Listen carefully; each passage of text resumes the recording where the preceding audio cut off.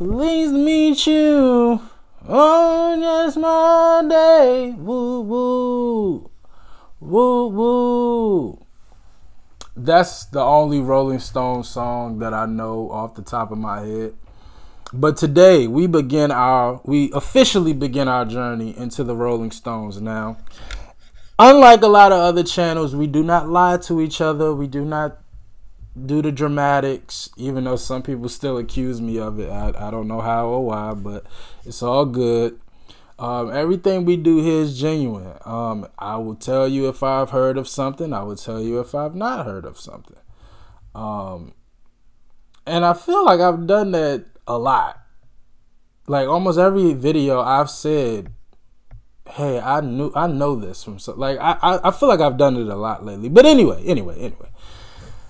Yes, I have heard of the Rolling Stones. I know that Mick Jagger is involved with the Rolling Stones. Now, I don't know the details. I don't know 95% of the stuff I probably should know about the Rolling Stones. Kind of the same boat that I was in with the Beatles, except with the Beatles, I say it was more like 90. I didn't know. I feel like I knew a good 10% of what I should have known about the Beatles. But outside of that, I knew nothing else. Same here with the Rolling Stones. It's a lot I don't know. I don't know everybody's name. Like I said, I only know Mick Jagger. I know that one song. And yeah, that's about it. That's about it. So again, I'm so excited to begin this journey. I was like, man, we reacted to the Beatles and everybody. I was like, let's go ahead and do the Rolling Stones. Like, why not? Let's go ahead and start that journey. So because this is our first reaction, I know we got to do some research. So here we go. The Rolling Stones are an English rock band formed in London in 1962. Active for over 6 decades, they are one of the most popular and enduring bands of the rock era. In the early 1960s, the bands pioneered the gritty, rhythmically driven sound that came to define hard rock. Their first stable lineup consisted of vocalist Mick Jagger, multi-instrumentalist Brian Jones, guitarist Keith Richards. I know Keith Richards. I feel like I've heard of Brian Jones. Let me see a picture. Oh, he died in 1960. Oh, wow. So he didn't even... Oh. Maybe I watched a documentary on him or something? Guitarist Keith Richards, I've heard of Keith Richards, and bassist Bill Wyman, and drummer Charlie Watts. That also sounds familiar. Charlie Watts. Oh, wow. He just passed away in 2021. Wow.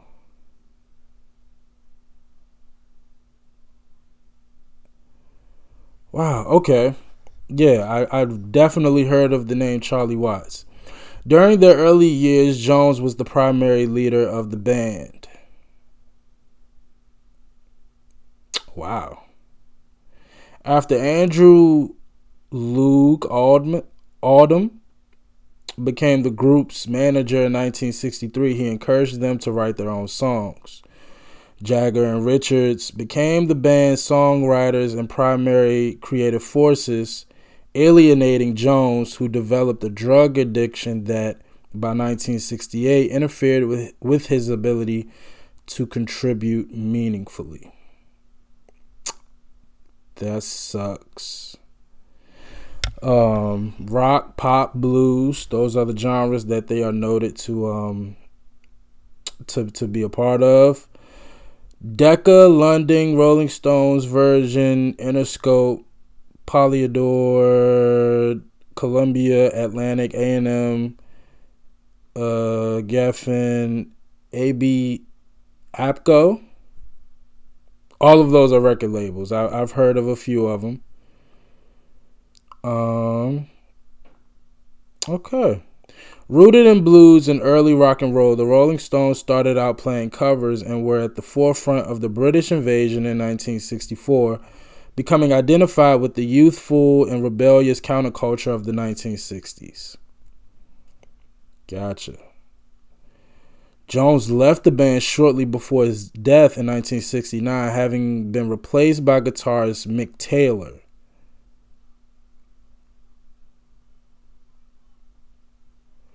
The Rolling Stones estimated record sales of 200 million, making them one of the best-selling music artists of all time. The band has won 3 Grammys and a Grammy Lifetime Achievement Award. They were inducted into the Rock and Roll Hall of Fame in 1989 and the UK Music Hall of Fame in 2004. Billboard and Rolling Stone have ranked the band as one of the greatest of all time. See, all of that I knew. I knew that they were one of the greatest. I knew the British invasion part. I knew they were considered one of the... I just said that. Anyway, that's the little bit that I knew. But outside of that, I knew nothing else. So, you know, as we continue on our journey, we'll do more research and we'll figure out more about the stories behind the scenes and the details of the Rolling Stones. But I don't want to bore y'all with me doing all this research. So we going to keep it pushing. This is Gimme Shelter. And it's the lyric video. There didn't appear to be any visuals associated with the song. And we'll do song research afterwards. And let me pull it up just so I credit the right people. Because if Brian passed away that fast, I got to make sure. Yeah, so this song says it came out. This song came out in 1969. And so we'll find out if Brian was still in the group at that point, or if he was replaced by Mick. So we'll find that out later. I won't spoil it for myself, but anyway, let's get into it. The Rolling Stones' first reaction, Gimme Shelter. Let's go.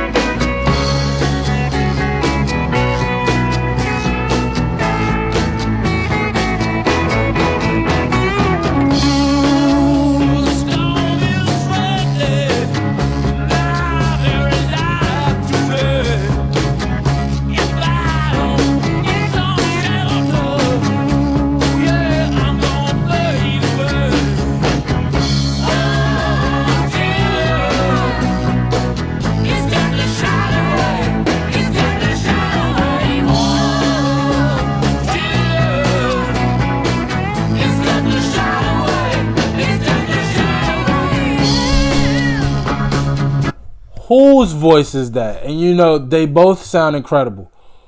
I'm going to assume that's Mick with the high-pitched voice. Oh my gosh.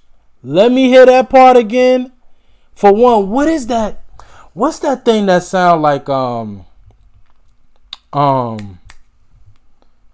it sounds like you winding up. I don't know how many of y'all had those type of cameras, but the cameras that you had to like turn the thing on the side to take the picture on a Kodak. It was the thing on the front. I don't even know what it's called, but the thing you had to slide. It's making that.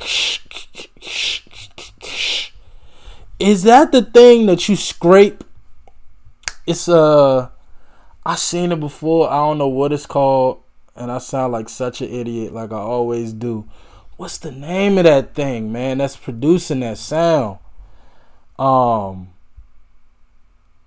Just everything from an audio standpoint. I don't know if this was mixed and engineered this way in the 1960s, but if it was, this sounds from just a production standpoint, not even talking about the instrumentation, from a production standpoint, this sounds incredible. But what is that instrument? And yeah, whoever got this high-pitched voice right here, oh my gosh.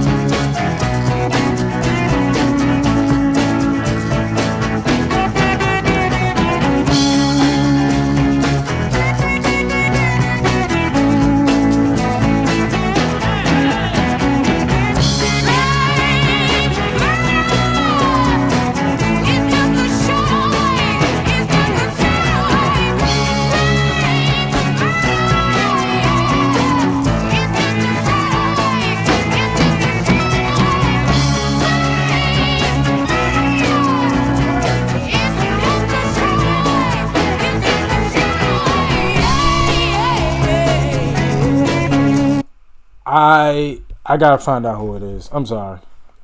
I gotta spoil it for myself. I gotta find out who that is. Oh, Mary Clayton. That's who that is?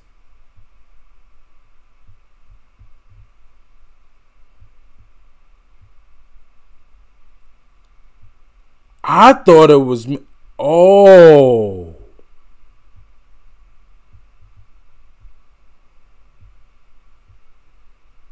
Keith Richards has backing vocals. And Mary Clayton leading backing vocals. Who is this goddess? Soul and gospel singer.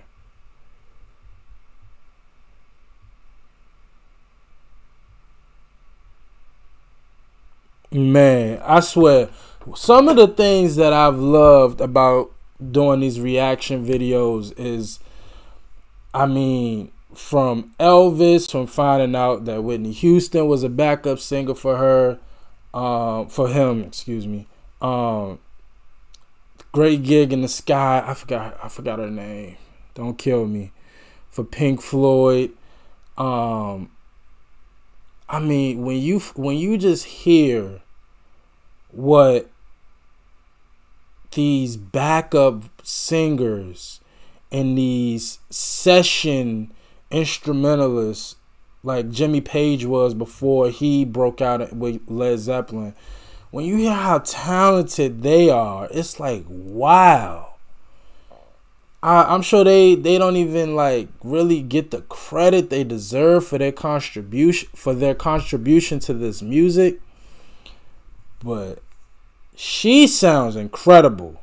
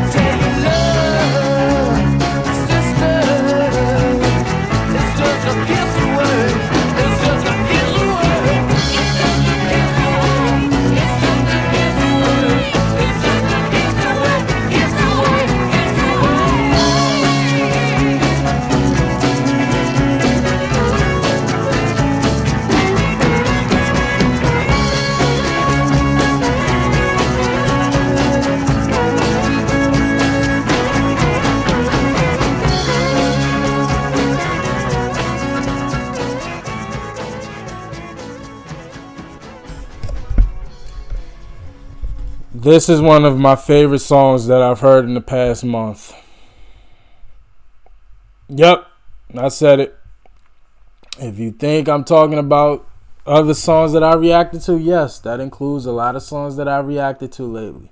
And look, I have enjoyed almost every song that I've heard in the past month. This right here set the bar. I love download. It's being downloaded. Give me 1 second.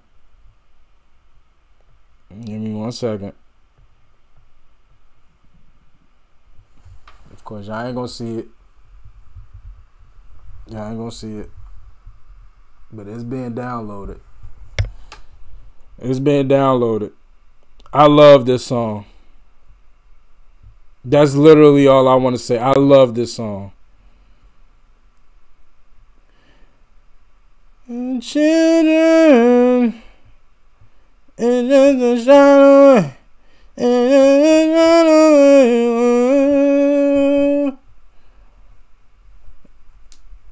and just a shadow away. Love this song. Gimme Shelter is a song by the Rolling Stones, yes. It is the opening track. That's how you start the album. Holy shit. It's the opening track on their 1969 album, Let It Bleed. The song covers the brutal realities of war, including murder, rape, and fear. It features prominent guest vocals by American singer Mary Clayton. Hard rock, blues rock. Completely agree. Both Jagger and Keith Richards have writing credit.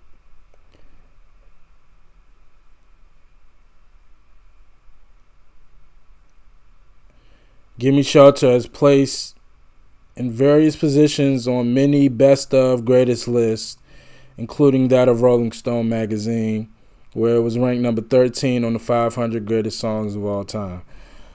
I can't disagree.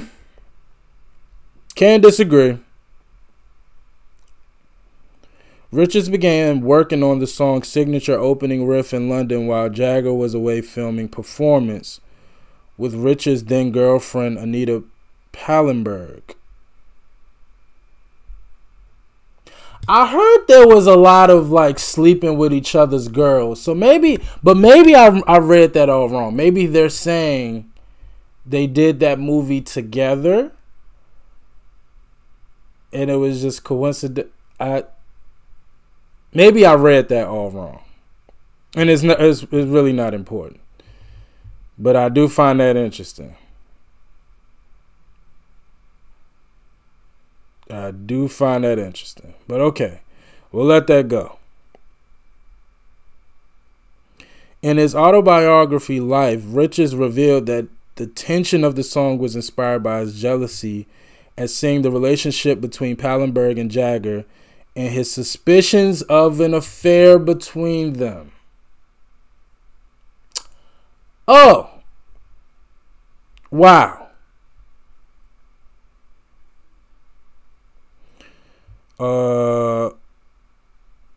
Who's saying this? Jagger? The song begins with Richards performing the guitar intro, soon joined by Jagger's lead vocal. Oh, Jagger. Jagger said this in a 1995 interview with Rolling Stone. Well, it's a very rough, very violent era. The Vietnam War, violence on the screens, pillage and burning. And Vietnam was not war as we knew it in the conventional sense.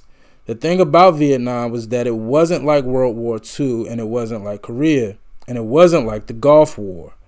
It was a real nasty war, and people didn't like it. People objected, and people didn't want to fight it.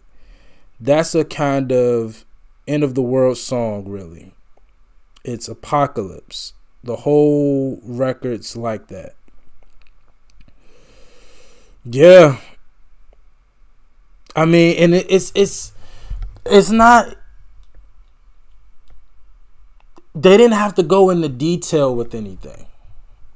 You just hear rape, murder, violence, and like just the way it was sung by Mary and Mick. That's all that needed to be sung. Like, it is so much passion and just grit about it. And then you add that soul from Mary. It also had an element of soul in it.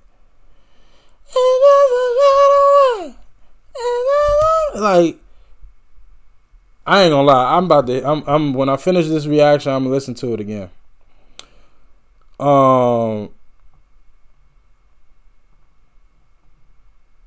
Did it? It's not telling me. Been featured in a variety of films, television shows, commercials. Of course, I'm sure it has. Goodfellas, Casino, Call of Duty Black Ops.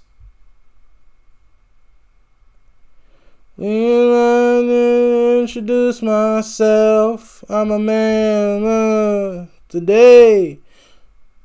That's the Rolling Stones, right? But that's the song that was in Black Ops. I don't remember hearing this in Black Ops. If you play Call of Duty Black Ops, you let me know when this song was played. But we all know when the Pleased to Meet You, that song was played in the river mission. When you controlling the boat and they blowing everything. Anyway,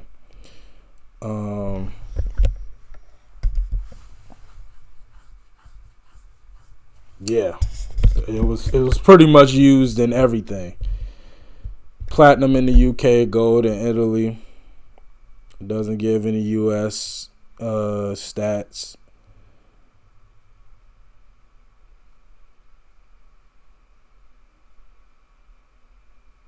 The use of a female's voice was the producer's idea, which was, what's the name of the producer? Jimmy Miller. Gotcha. Shout out to Jimmy. Perfect idea. The use of a female was the producer's. It would be one of those moments along the lines of, I hear a girl on this track. Get one on the phone. Summoned from bed around midnight by, I don't even know how to pronounce it, by somebody, Clayton, about 4 months pregnant, made her recording with just a few takes and then returned home to bed. See, hold on, I forgot her name from Pink Floyd. Wasn't she pregnant too? Pink Floyd, Great Gig in the Sky. What was that lady's name?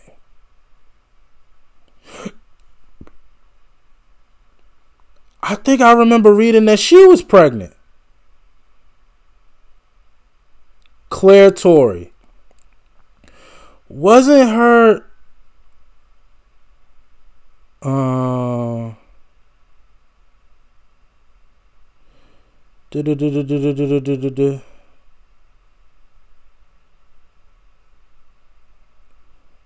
don't say she was pregnant.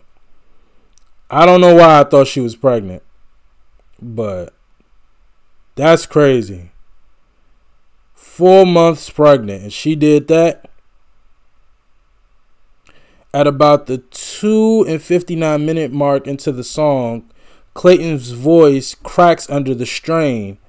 Once during the second refrain on the word shot, then on the word murder during the third refrain, after which Jagger is faintly heard exclaiming, "Woo!"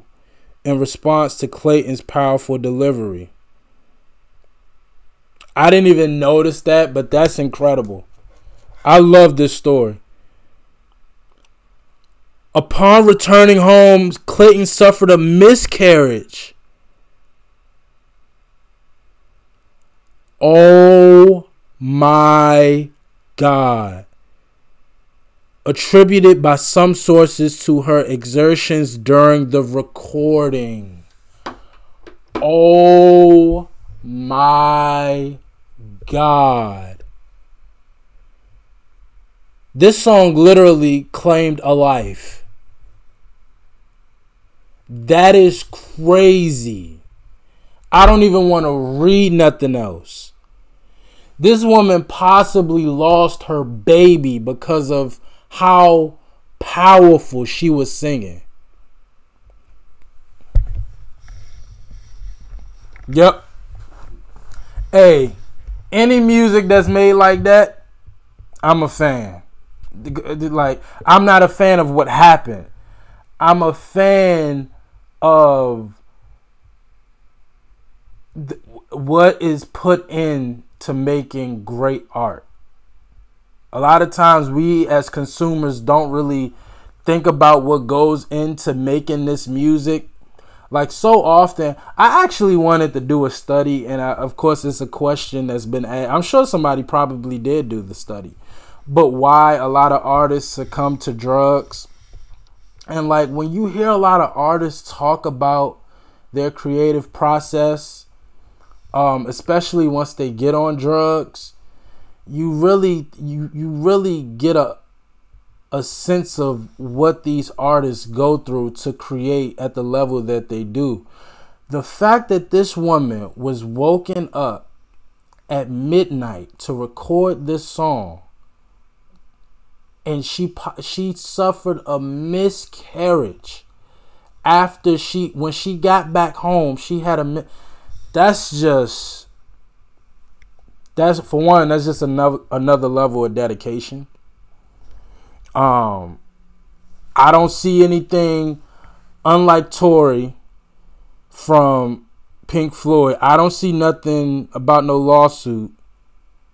So I'm going to assume she got her credit and was taken care of financially.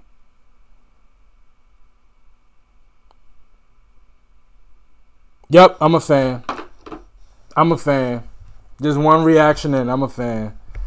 Hey, that's one of the craziest stories I've ever heard in my life. I'm a fan. That's it. That's how I want to end this. Shout out to Miss Clayton. I mean, of course, it sucks that if the claims are true, she lost her child to this.